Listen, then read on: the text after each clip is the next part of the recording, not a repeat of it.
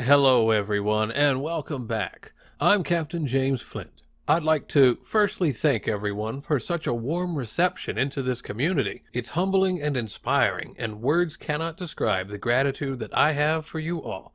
So thanks for tuning in once again. Without further delay, let's get on with Episode 2, Laser Experimentals.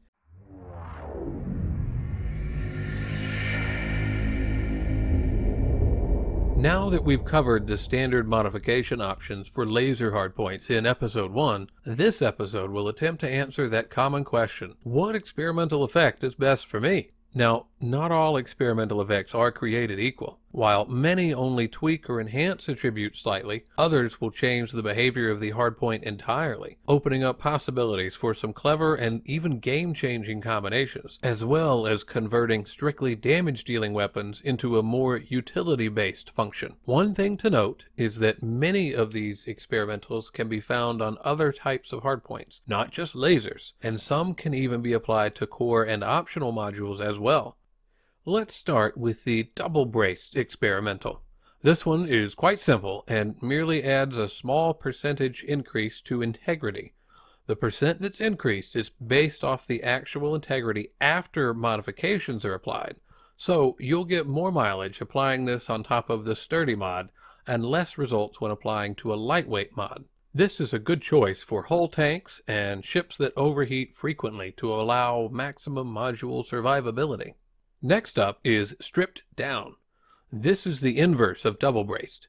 It removes a percentage of mass, and you will have more mass removed from heavier modules and less so from lighter and smaller modules. This also applies after modification changes, meaning better mileage on sturdy modules and a smaller benefit to lightweighted modules. Stripped down is a staple of explorers everywhere. The lower the mass, the higher the jump range. Every little bit helps. Thermal shock is one of the more unique effects. It applies a small damage penalty to add an effect that increases the heat level of targets struck by these hardpoints. Thermal shock does stack. However, the effectiveness of this mod relies heavily on the target's loadout and thermal efficiency, not just your own. Even with multiple thermal shock hardpoints, it can be difficult to force a target to overheat in this way. But if the target is generating high heat on its own, by using hardpoints such as railguns or plasma accelerators, it's much more likely to cause heat damage over time. Unfortunately, this experimental does not cause problems for NPCs, so this is more suited towards PvP combat. Oversized is another simple experimental that's straightforward and basic. It adds a slight increase to damage and power draw after any changes from the base modification. This means that the more damage or power draw you have, the more you'll feel the effects of Oversized. This is a good choice if you've got a little extra power to spare.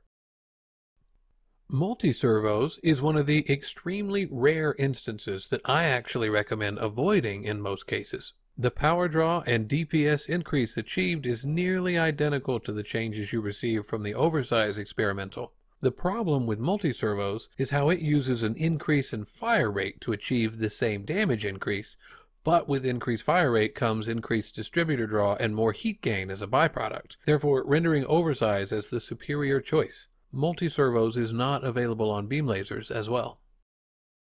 Flow control is another basic mod that has basic changes, simply lowering the power draw with no other drawbacks. To be clear, this does not lower distributor draw, only the megajoule requirements from the power plant. This is great on power-hungry hardpoints and modifications, such as overcharged lasers.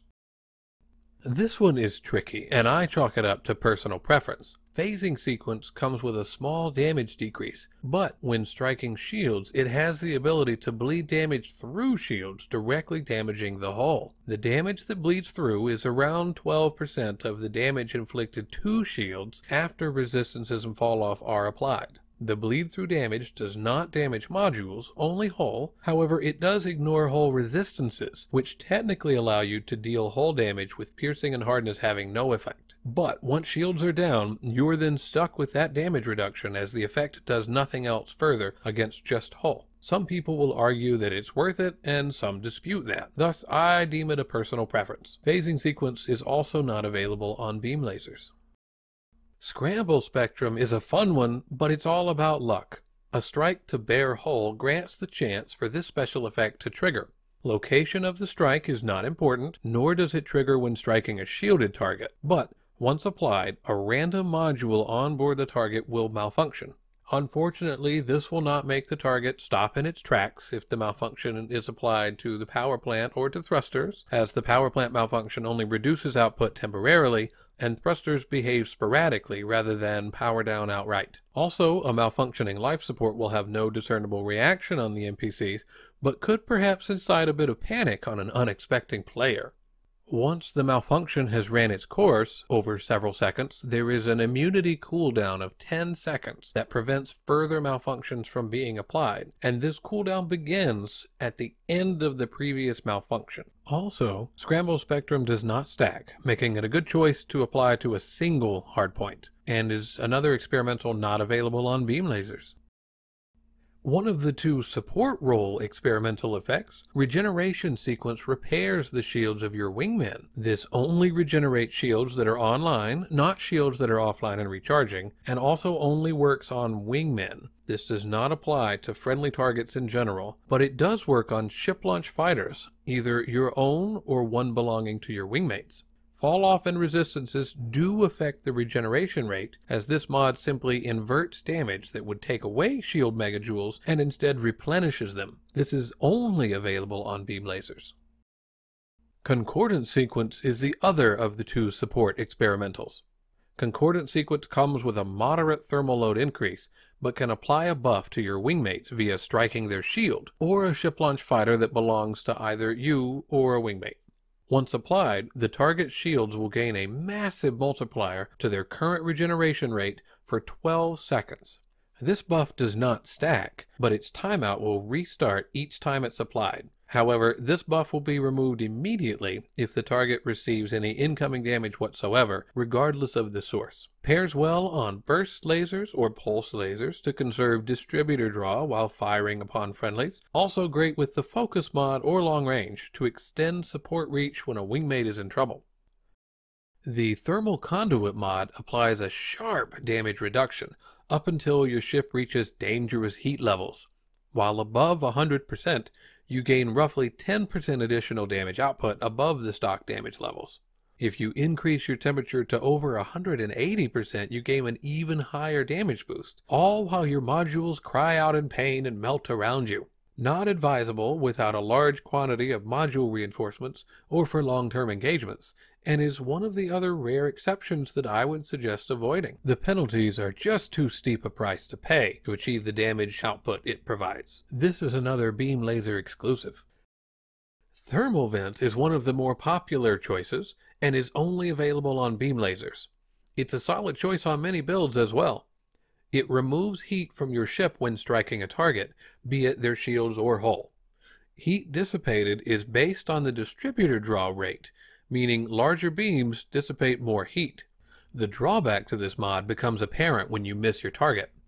When firing these beams and you don't make contact with the ship, your heat levels increase more so than it would without thermal vent applied. This pairs well with Overcharged, as the distributor draw increase actually helps disperse more heat than other mods. This can also be used on turrets, allowing heat dispersion without manual input, but will require situational awareness. Should your target deploy chaff, your turrets will continue firing and not make contact, generating substantial heat. This is also a great companion to ships fitted with shield cell banks. By using a cell bank at the proper time and positioning, this experimental effect can replace the need for a heatsink altogether, freeing up a utility slot. Now here's where it gets interesting. Thermal vent can actually decrease draw from your distributor if your heat level drops low enough. The weapons capacitor actually behaves differently than the system or the engine capacitor. While the other two are simply depleted to boost or recharge shields and power some utility modules, the weapons capacitor actually powers the cooling system of your hardpoints rather than powering the hardpoints themselves. Confused yet?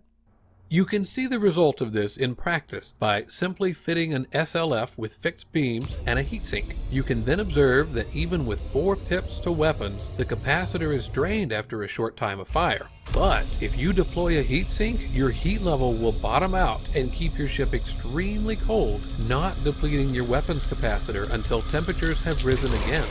So, With enough cooling power from thermal vents, this can keep your temperature low enough that the weapon's capacitor is drained more slowly, increasing your time to depletion.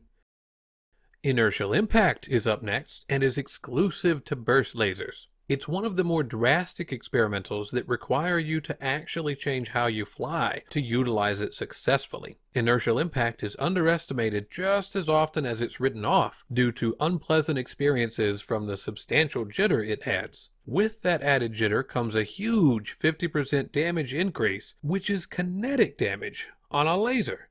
Due to the jitter introduced, it requires the laser to be used only at close range on all but the largest targets, making the perfect pairing for the short-range modification to bring terrifying damage in what is basically now a laser shotgun.